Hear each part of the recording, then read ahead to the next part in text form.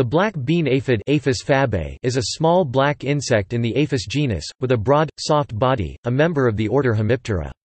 Other common names include blackfly, bean aphid, and beet-leaf aphid. In the warmer months of the year, it is found in large numbers on the undersides of leaves and on the growing tips of host plants, including various agricultural crops and many wild and ornamental plants. Both winged and wingless forms exist, and at this time of year, they are all females. They suck sap from stems and leaves and cause distortion of the shoots, stunted plants, reduced yield, and spoiled crops. This aphid also acts as a vector for viruses that cause plant disease, and the honeydew it secretes may encourage the growth of sooty mold. It breeds profusely by live birth, but its numbers are kept in check, especially in the later part of the summer, by various predatory and parasitic insects. Ants feed on the honeydew it produces, and take active steps to remove the aphid's enemies. It is a widely distributed pest of agricultural crops and can be controlled by chemical or biological means.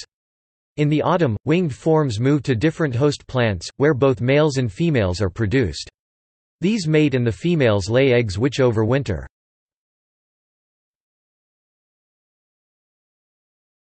Taxonomy. The specific name of the black bean aphid, fabae, comes from the Latin faba, meaning a bean, a plant on which this aphid often feeds. Aphis fabae is in the superfamily Aphidoidea and the subgenus Aphis. Some taxonomists consider it a group of related species, or possibly biotypes. Fauna Europaea lists 6 subspecies: A. f. Circeacanthoides, A. f. Eringi, A. f. Evanima, A. f. fabae, A. f. Mordvicoi, A. f. Solanella.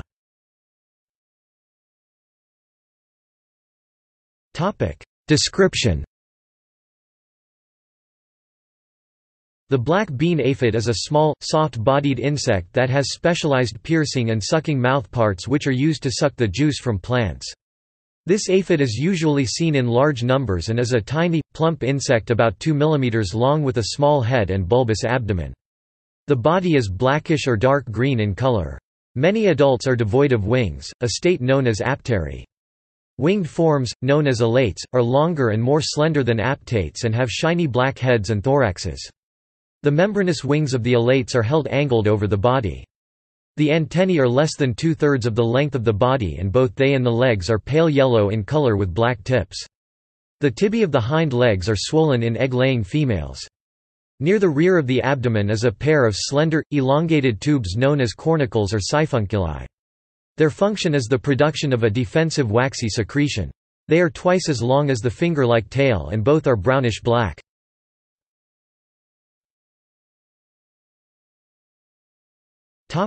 Life cycle. The black bean aphid has both sexual and asexual generations in its life cycle. It also alternates hosts at different times of year. The primary host plants are woody shrubs, and eggs are laid on these by winged females in the autumn. The adults then die and the eggs overwinter. The aphids that hatch from these eggs in the spring are wingless females known as stem mothers. These are able to reproduce asexually, giving birth to live offspring, nymphs, through parthenogenesis. The lifespan of a parthenogenetic female is about 50 days, and during this period, each can produce as many as 30 young. The offspring are also females and able to reproduce without mating, but further generations are usually winged forms.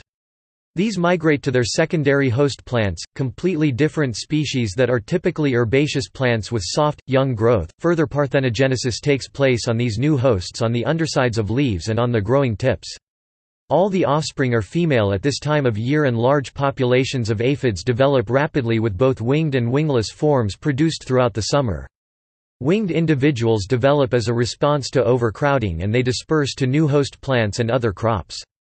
By midsummer, the number of predators and parasites has built up and aphid populations cease to expand. As autumn approaches, the winged forms migrate back to the primary host plants. Here, both males and sexual females are produced parthogenetically, mating takes place, and these females lay eggs in crevices and under lichens to complete the life cycle. Each female can lay 6 to 10 black eggs which can survive temperatures as low as -32 degrees Celsius (-26 degrees Fahrenheit). More than 40% of the eggs probably survive the winter, but some are eaten by birds or flower bugs, and others fail to hatch in the spring.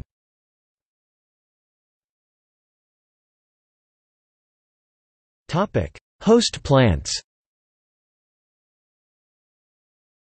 The black bean aphid can feed on a wide variety of host plants. Its primary hosts on which the eggs overwinter are shrubs such as the spindle tree Euonymus europaeus, viburnum species, or the mock orange Philadelphus species. Its secondary hosts, on which it spends the summer, include a number of crops including sugar beets, spinach, beans, runner beans, celery, potatoes, sunflowers, carrots, artichokes, tobacco, and tomatoes. It colonizes more than 200 different species of cultivated and wild plants.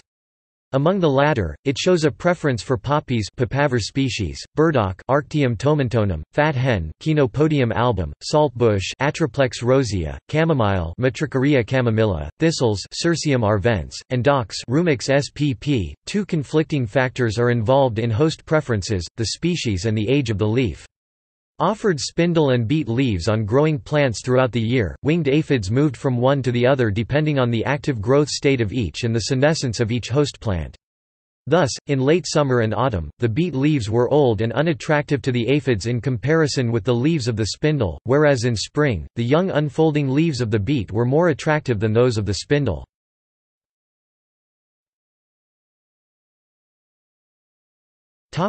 Damage.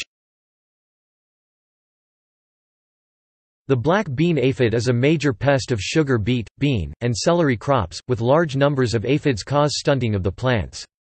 Beans suffer damage to flowers and pods which may not develop properly.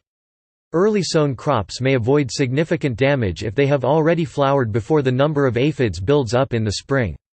Celery can be heavily infested. The plants are stunted by the removal of sap, the stems are distorted, harmful viruses are transmitted, and aphid residues may contaminate the crop. As a result of infestation by this aphid, leaves of sugar beet become swollen, roll, and cease developing. The roots grow poorly and the sugar content is reduced. In some other plants, the leaves do not become distorted, but growth is affected and flowers abort due to the action of the toxic saliva injected by the aphid to improve the flow of sap. To obtain enough protein, aphids need to suck large volumes of sap. The excess sugary fluid, honeydew, is secreted by the aphids. It adheres to plants, where it promotes growth of sooty molds. These are unsightly, reduce the surface area of the plant available for photosynthesis and may reduce the value of the crop. These aphids are also the vectors of about 30 plant viruses, mostly of the non-persistent variety. The aphids may not be the original source of infection, but are instrumental in spreading the virus through the crop. Various chemical treatments are available to kill the aphids and organic growers can use a solution of soft soap.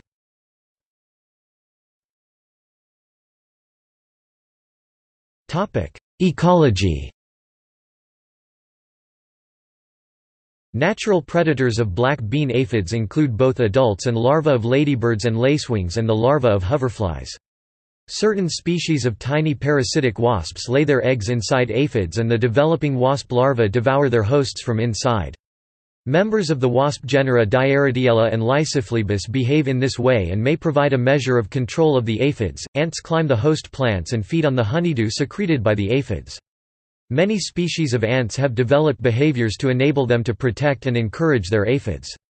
Black garden ants Lasius niger, for example, remove predators such as ladybirds from the vicinity of aphids, thus keeping their milch cows safe. On a test plot of field beans Vicia faba, plants without black bean aphids yielded an average of 56 seeds per plant, those with aphids and no ants yielded 17 seeds, and those with both ants and aphids averaged 8 seeds per plant.